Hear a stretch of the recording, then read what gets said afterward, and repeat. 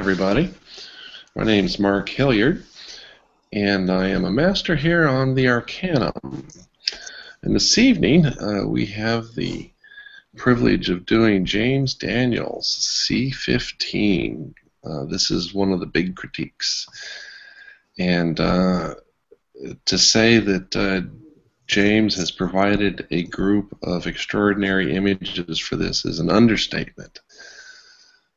So, what are your thoughts, James, as to your trip here in the Arcanum so far? I had this conversation with a friend of mine who works with me, who's in Mason's Sphere 2 group today, and he and I were comparing notes, and he's the one I shoot with a bunch, and he's kind of my local tutor mentor, and he gets to preview most of the photos that I think are really good, and so he said that he sees a great change. As far as what I feel is, I've learned a lot more, especially coming in. You know, again, I came in with no experience. You know, I was one of those people who had been taking pictures on their own and not had any formal stuff, and a little bit of reading. And so I certainly see some growth and some change. I've learned to like different styles, and look forward to, you know, and now for us, the weekend, we typically spend the day just driving around looking for stuff for me to take pictures of. You know, fortunately, I've got a wife who's a great Sherpa, and so that's how we spend our good time. Yeah, well, I was sitting here tonight looking at waterfalls and grist mills to go visit, easy walks. So that's what we're going to be doing. We're going to see the Battery Tuesday and drive from there to Asheville Tuesday evening. Waterfalls. Yeah, you were at Asheville. You were around all kinds of grist mills that are just world class. Did you download the grist mill GPX file? I did. We sat here last night looking at it. So there were two. We had to be within two blocks of the one in Waynesville. And, you know, last time we were there and just didn't know about it. So I've got it.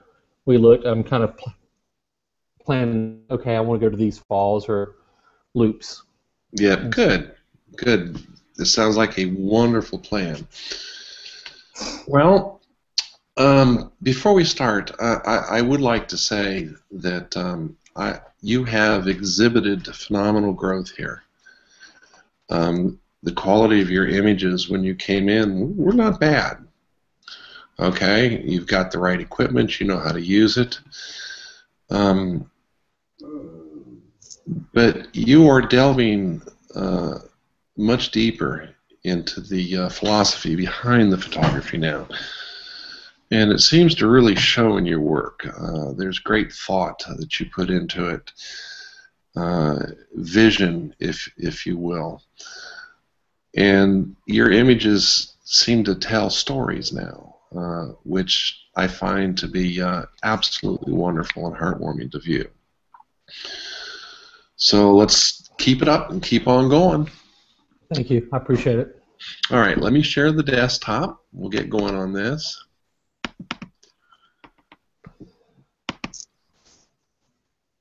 I am all prepared for you. Even have your images loading. We're going to save the woo-woo to last. And if you would you just give me your initial thoughts and impressions of the images you're standing there and your vision for it, please? Well, you know, you've seen this doc every critique we've had. Yes, I have. And it's my Friday night happy hour, and I'll be there tomorrow if the weather holds out, and fighting the sand gnats already. Yeah. And this was one of those nights where I wish there was a better cloud cover, but the afterglow, and I was really thinking the afterglow was not going to be that good. And as you can tell, this is an extremely low tide. For whatever reason, I believe this and the lighthouse picture were taken consecutive days. Like this was the night and then the lighthouse was the next day. All right. and for whatever reason, the tides were really low there for a couple of days, and I've not seen them. Matter of fact, on the following day, I walked all the way out to the end of the dock here and got the soles of my boot wet. Okay. That's how low it was, and the wind was dead calm. The water was, and again, this is a fairly protected bay. It takes a pretty good wind to make it move, and the afterglow to me was it suddenly just kind of came out of nowhere. And I had moved. This was my third or fourth setup, shooting different angles, and I got there early and was trying to shoot the sun coming down the rows. Yeah. And it was had moved around a little bit, and the afterglow just finally showed up, and it was just one of those nights where it was nice and cool, and it was just a pretty night. And the first thing I thought when I seen this picture in the viewfinder after it processed and came up was, holy crap, the poles are upside down in the water. The reflection was, I was like, you can't ask for a much better reflection. No, and you still did this at 30 seconds too. So yeah. Now, did you have any kind of filter on the camera for this? I probably had either a 4 and an 8 in a UV filter, or an 8 and a UV filter. I don't remember what all I had. Okay, now let me ask you, why are you putting a UV filter on? It had been on there for shooting out prior in the afternoon, and I put the filters on top of it, and I just didn't take it off. Okay. But I know it was there. I basically kind of, especially down there in the refuge when I'm tromping around, I try to leave something on the end of my lens all the time. Not just a open. I'd rather scratch a UV filter or something than to scratch my lens with the dirt and stuff. Okay. Now, is this pluff mud in the foreground? Yeah. So if you stepped in this, you were up to your knees. It's not that bad, but it would cover your shoe pretty easy. Okay. Well, I love the composition of this. All right. And your exposure is absolutely dead on. We're getting. What time of day? Well, probably 6:15ish. It was shot not all that long ago. I don't remember what day I shot this, but probably 5:45 to 6:15. The sun had already. The sun was down below the horizon. Well, I'm trying to figure out where you were standing in reference to the sun going down like this. It's at the far corner along the landline, the far left. Okay. So the sun sets that land that's in the horizon. I realize the sun's off to the left, but I'm trying to picture where this was in the big in the bay there. What do you mean? Where you were able to sit and shoot towards the west, and get this great location. I'd shoot. I don't understand. I mean, I shoot there all the time, so it's basically. Just step to the left of the pier. Oh no, I'm not being not specific locations. Where in Florida? Oh, St. Mark's. It's right next to the lighthouse. The lighthouse is, if I turned and looked behind me, the lighthouse is right there on the beach. Okay, and then what is this spit of land over here? That is Panacea. On the map, you would see it as Panacea. Okay. All right. So it's kind of a hook bay, just a cove bay. Yeah. Yeah, I'm just trying to get a feeling for where you were standing, not in relationship to the scene, but in relationship to in Florida. Yeah. So thank you for clearing that up. 10 minutes, 15 minutes, 20 miles from my door to this dock. Oh, that's just not fair. Yeah. Whatever. You got plenty of them right there at you. Yeah. This is the best pier I've got within close range of me. Yeah, but I don't have anything like this where you can shoot at sunset. It's all sunrise here. Yeah, yeah. But no, this is fabulous. The colors and the saturation that you've rendered in the sky is fabulous. The blue hour starting to creep in. We're starting to see the shadow of the Earth over here. Okay. Right. The lovely stillness of the water is just breathtaking. It sucks the viewer right into it. I wish the tide had been a little higher to get rid of a little bit of this mud. All right. But that's one of those deals. You get the bear or the bear gets you. You cannot control the tide at sunset. All right. And I really do love the detail in the reflection on the water, especially this little broken off part out here. Absolutely stunning. I like the fact that you've left the mud slightly dark down here so it doesn't take away from the overall image. This works very, very well. What lens did you use? The Sony 24-240. Okay, so this is on your new camera. Mm-hmm. Let's go look at that here real quick.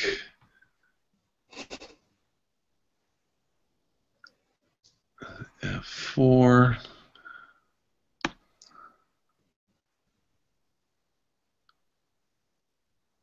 Okay. And you had it at 30 millimeters. That's what I wanted to know. Just absolutely lovely work. As far as sunsets goes, this is right at the top of the batch. Given that you've got the wonderful smooth water, is it always this smooth here like this, or were you just lucky that night? This is pretty. It's a fairly protected bay, but this night was exceptionally still. Okay. Now, it's hard to get into the milky water. Yeah. Now, having given you all of the wonderful glowing reviews of this, have you picked up that I'm a little hesitant on this major amount of mud in the foreground? Yeah, and I kind of played with some of the crops, and and if I ran the crop up to the edge of the water, I lost some of the dock. Just yeah, if you kept it 3x4 format, absolutely. Right. But consider future ones, if you can get there when the tide's higher.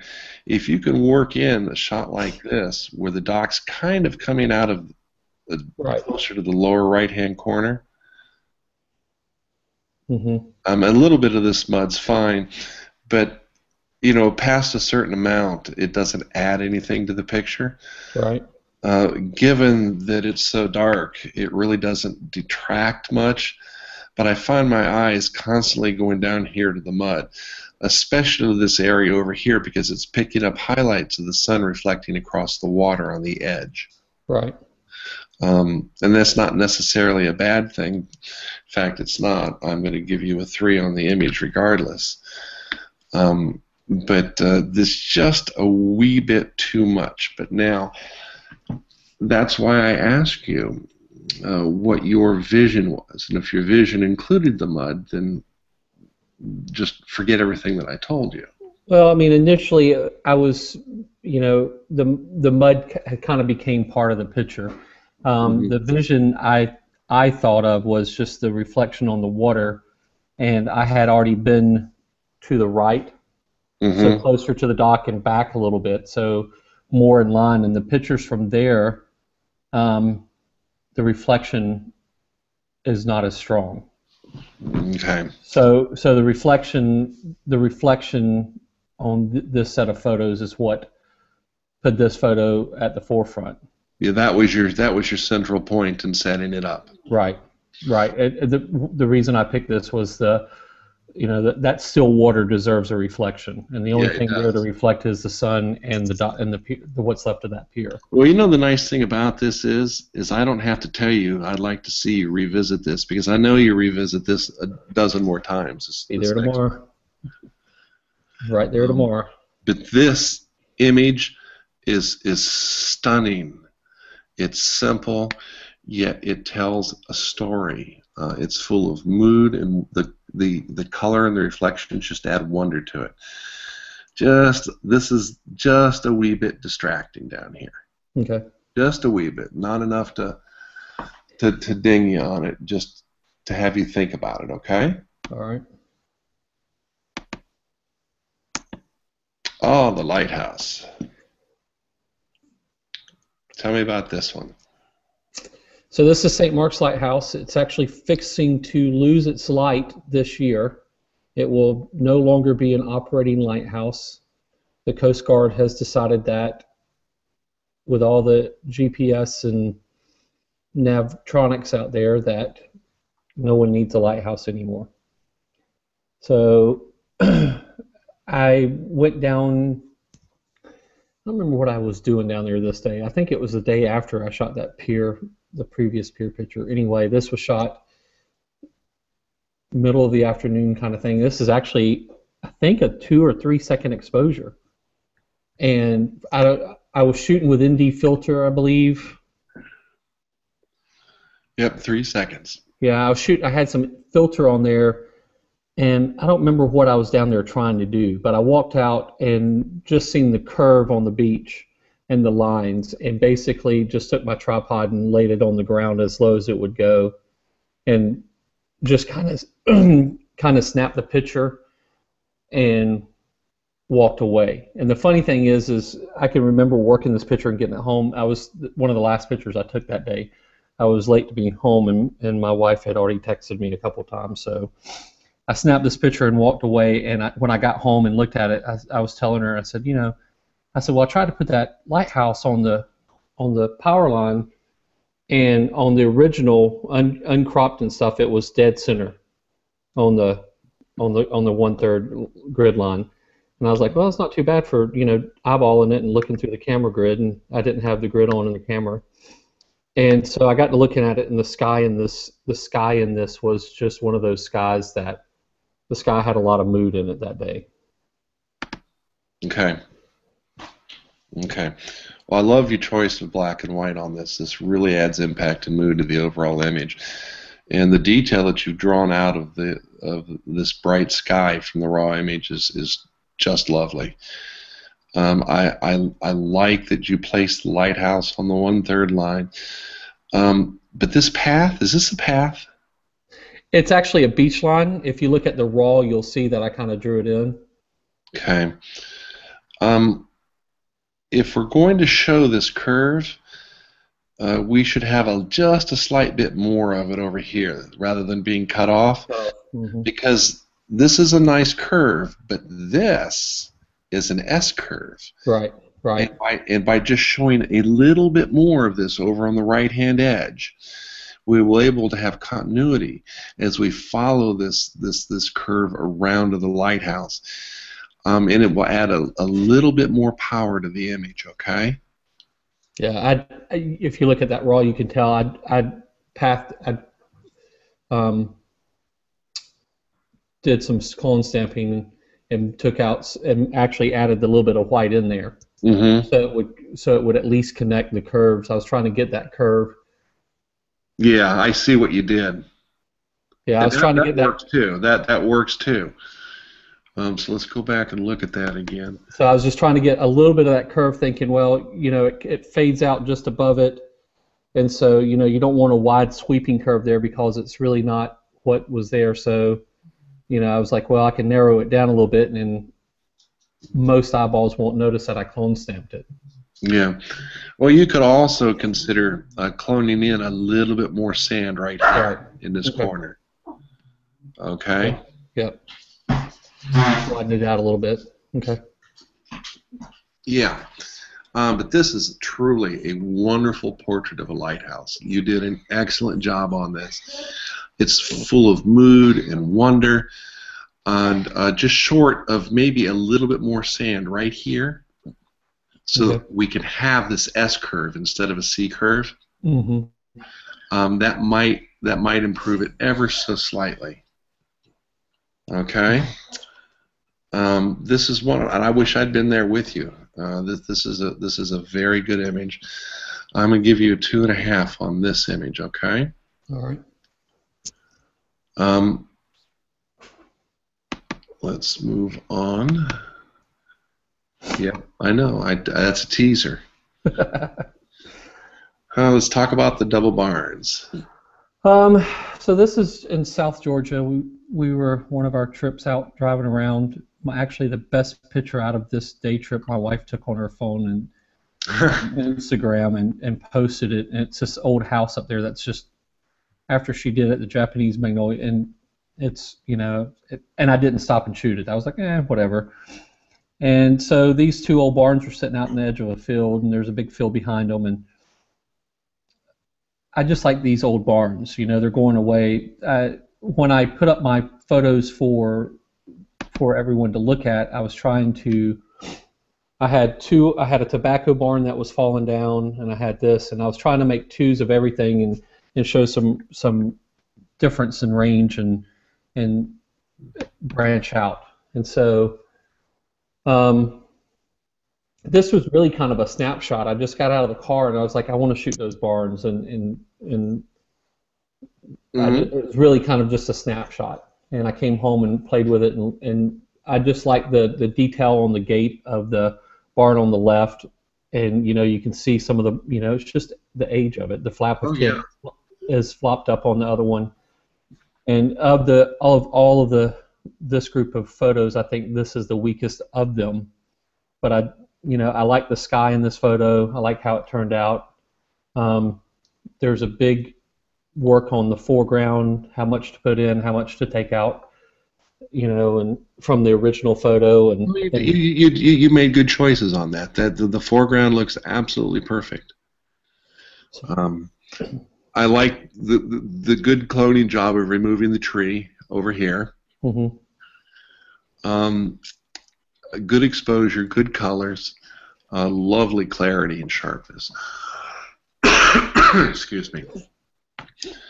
Other than that, the only little suggestion I can have for you is you are really crowding your subjects. Right. Yep.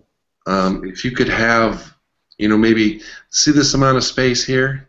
Mm-hmm. If you could double that here and double this over here, the picture wouldn't be that crowded. Because if you were to go and print this and to frame this, right, part of these barns would be under the rabbet of the frame. Okay. Yeah. I like your choice in the foreground setup and processing. The yellow flowers they stand out nicely against the green grass, and I like the gate here, like you said too. I like that fact that there's a bit of yellow in it as well. Mm-hmm. Yep. Yeah, the roofs are they're long gone. This is definitely in the area of Wabi Sabi, and I appreciate the work that you put into this. But just remember, don't crowd your subject on the edges. Okay. Okay. That's a very important thing. Yeah. Okay. Great image, and you say snapshot, I say travel shot. Yeah, yeah. It was one of those that made me pull over and stop. So. Yep, I love it. There's that teaser again. Okay, I like this. Tell me about it. All right, so I called this high mileage, and so this is the trucks right down the road from my house. And they're really rapidly being tore up by the kids. And I've gone and shot this truck a couple of times. I've shot down there a couple of times, and anyone who's ever ridden an old Ford truck recognizes that dash. Mm-hmm. The crosses on it are just they're iconic almost. And so when I was setting up for this shot, I had shot it prior to looking through the cab. And I was looking for a different angle and was trying to figure out what I wanted to do. And I'd taken a picture where I'd shot the custom cab, and it was kind of my focal point. And I was like, well, I don't want to do that on this one. and I shot it like that before, and I was standing there looking at it, and I said, I don't want that. I need to get it further into there. And I was looking at the steering wheel and the odometer, and I was The like, odometer. Yeah, that's what my eyes are immediately drawn to, that odometer. and so I shot this with the Sony 90 and scrolled the focus box over on it and really sharpened it on the odometer and snapped the picture. And I like the way it's set up. I like the texture in the truck. And I mean, I like this texture. I like shooting the cars because they are, every time I go there, there's something different. Yep. This shot was the shot of the day for me down there. I actually put two of them up, and one was kind of a hokey shot, but it's one of those that lots of people around here have very similar shots. Mm-hmm. And so actually, my buddy who's a Masons group actually posted one for his level 24 of kind of a similar hokey shot. Yeah. But this shot to me is, you can see the detail in it, and you know what this is, and the high mileage just kind of brings it out. And this truck's had miles on it and lots of work. Oh yeah. No, I like this. I like the depth that you went to get the detail here. The planning on making this your main focal point. That really, really works. Yeah, I love everything about this. I find no faults. I have no suggestions. I also like the fact that most people would go and if they wanted to shoot here, they would put this in the lower right-hand corner. And then we would have a vast amount of white windshield. Right. With nothing behind it, and you effectively reduce that to the point that it's not distracting. Yeah, no, this is perfect. And as you said, my eyes are drawn directly to the odometer. This is a masterful creation, and it's a definite 3 on the scale of things. Okay. Yeah, I can see why you said that was your photo of the day. This really works. Thank you. You do seem to have a talent for capturing wabi-sabi. Thank you. I really do like this. All right. Let's talk about this guy. The Great Blue. He's coming in for a landing. So if I tell you this was a planned shot, and this is what I meant to do, and this is how it went down, and this was my pre-planning, I would sound like a genius. And I'd probably call you a liar. I go back to a blind hog finds an acorn, and this is my acorn. I found an acorn every time we've done one of these. This is the acorn for this trip. Okay. I was in the refuge sneaking up on the bald eagles, and this was shot with my Nikon and the TAM. And I had the TAM out, and I had been trying to sneak closer to the bald eagles, and on that side of the levee that the eagles were on, my shutter speed was up around 800. Mm-hmm. And I was standing there kind of messing around, and I was standing next to a tree trying to watch the eagles. There were 2 eagles sitting there looking at me. And suddenly I just heard something behind me and kind of instinctively turned and shot, like, you throw the camera up like you're shooting skeet or shotgun or whatever. And I caught the bird and got on the bird, and of course he's moving the opposite direction I'm moving because I was turning right and left and he's coming left or right, and I finally caught him, and I got 3 photos of him in it, but the last one is only his head and he's hidden by everything else. Yeah. So my shutter speed dropped to whatever this is. It went from 1/800 to, I think this is like 130 or 1/40th of a second. 50th. Okay, so that's what caused the blurring in it. And really I mean, if you look at what I've done in this, there's very little work on it. I put it in Visa and bumped it up a little bit. Mm-hmm. That's it. I didn't add structure to it. I didn't do a whole lot of work to it. I brightened the colors a little bit. I changed the background color from what I had shown in the pre-critique. I put a little bit of greens in there to kind of make it stand out a little bit instead of just brown. And I changed the crop. And unfortunately, this is the photo, and and trying to clone and put some of that stuff in behind and match the shadows, Mm-hmm.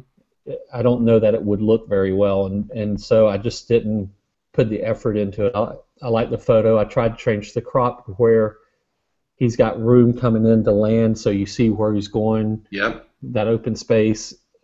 Cropping it lower on the top kind of changed it some, and I didn't like the way it looked, so I cropped it square and left it like this, and then put a little bit of a vignette of I think I used gray around it, like 30% opacity, and tried to vignette it in so it would draw your attention more to him instead of some of the stuff in the background. Yeah.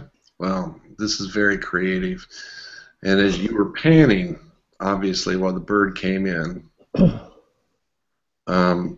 and at such a slow shutter speed, I mean, he's flapping his wings like crazy to slow Right. down. So you've got this wonderful blue blur here, and in his feet, which are getting ready to engage. The head is semi-sharp.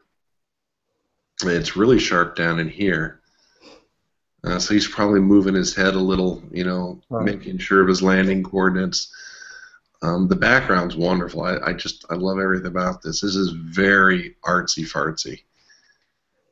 This goes way beyond woo-woo in that you've created something in camera that really, really works.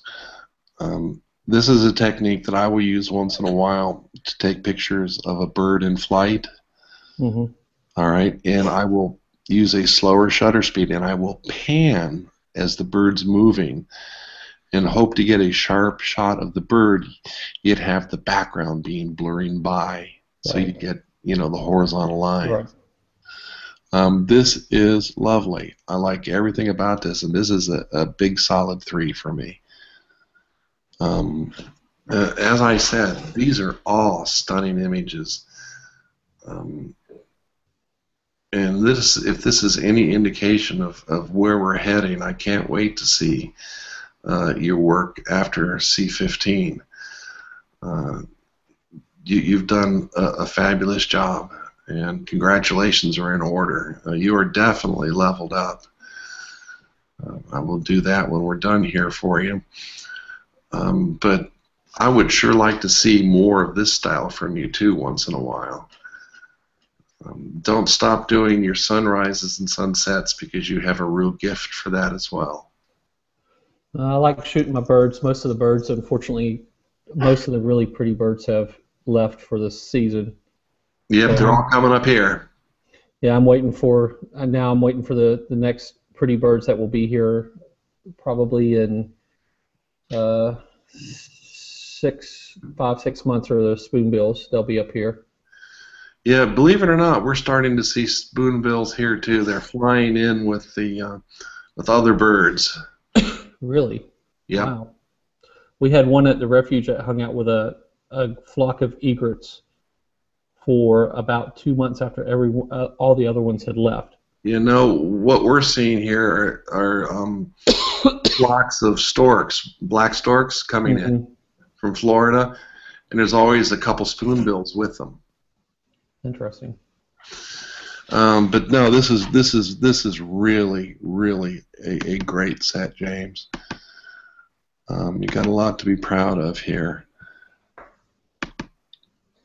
Well, I fretted over a couple of them and went against the grain on a couple. Everybody wanted a black and white version of the pier, and that colored version is much better in my opinion. And actually, if you're shooting sunrise or sunsets, the color of the light reflecting across the water really can make the image. And I'm not saying it wouldn't be good in black and white too.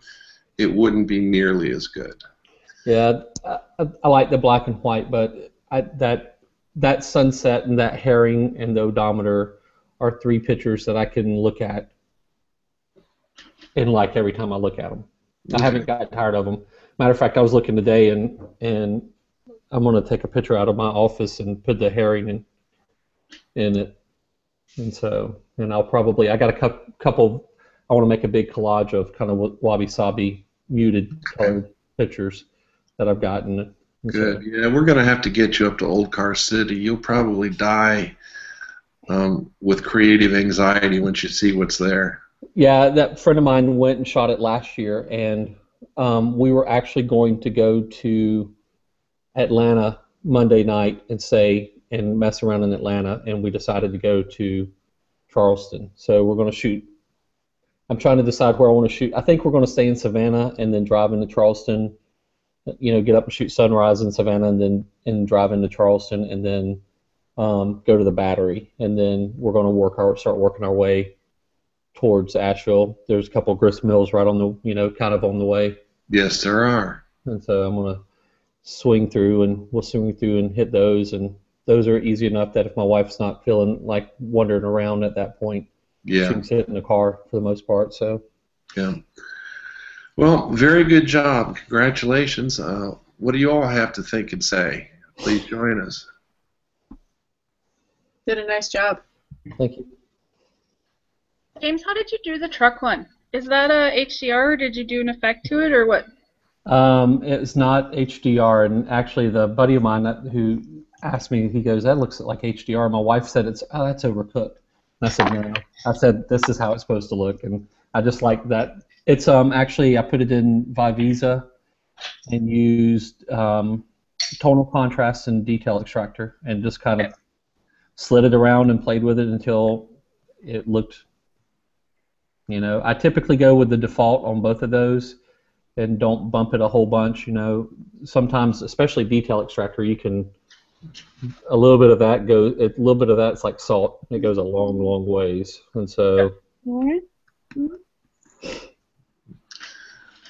Yep, it did. It turned out lovely too. I just cannot believe how sharp that odometer turned out. That's great. That Sony 90 is it's got me to where I'm debating a 50 for the Sony, and just the 90 in some instances. I think I'm used to that 24 to 240 is a great lens. I love it. It's a great general purpose shooting lens, but that 90 is. I've taken a couple pictures, and actually when I go to the trucks, I only put that lens on that camera. I don't shoot them anymore with the other lens very much. And yeah, that's funny you said that, because when I do Old Car City, it's normally with the Leica 90 macro. Yeah, and it's a great. And literally, I was standing there and I was kind of looking at it in the camera, and was driving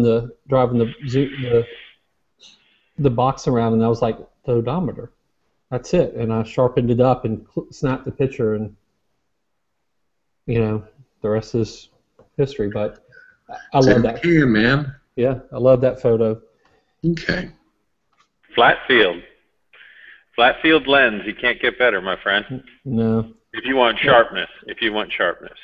I'm gonna start trying to shoot some bugs and get that feel. I had a trout lily that I had put up. I wanted to show some macro.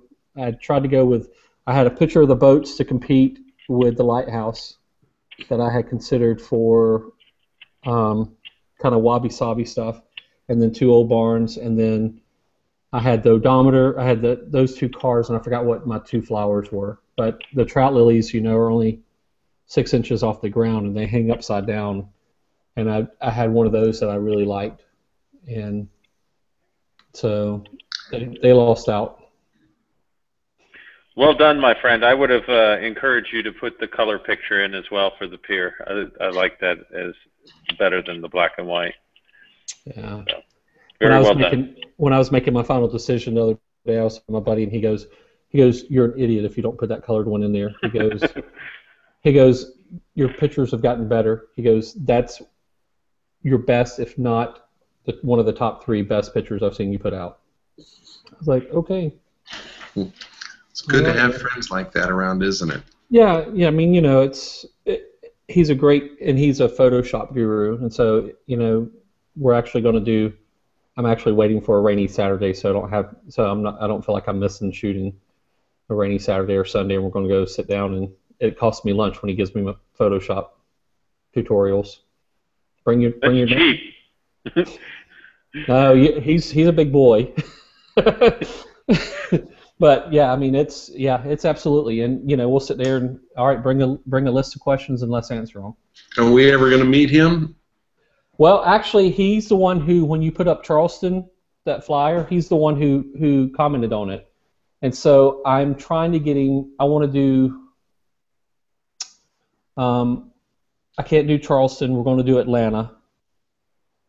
So I'll be at Atlanta for sure, and he may be with me if I can. The problem is there's got to be 4 of us at work, and I'm the boss, and so it's kind of one of those. Now I got to be kind of careful of the relationship, and so if I can get him off and me off, then he will probably be in Atlanta. Well, he works with you. Yeah, he's my employee. He was a friend of mine. I worked with him in the ICU, and then I hired him. So, yeah. Okay. Yeah, he's like, so I'll be with him Saturday shooting the horse trials, and so he wants to come to Atlanta, and then I'd like to do one of Les's macros over the summer, and he's not a big macro guy, and I was like, come on, man. I said, and he's really more of a portrait. Landscape is second nature to him. And so I was like, come on, you can do it. It's, whatever. We'll split the cost, and, it'll be a good weekend. What else are you going to do? And so he's artsy-fartsy. He likes a lot of what I sent him the link, Sherry, that you sent me for the whatever it was we talked about it. Yeah, because that's right in his wheelhouse. The guy who runs it is out of South Carolina as well, or North Carolina. Ash, I think he's out of North Carolina. So, but yeah, he'll be around. I think we'll do a workshop or two. I'm going to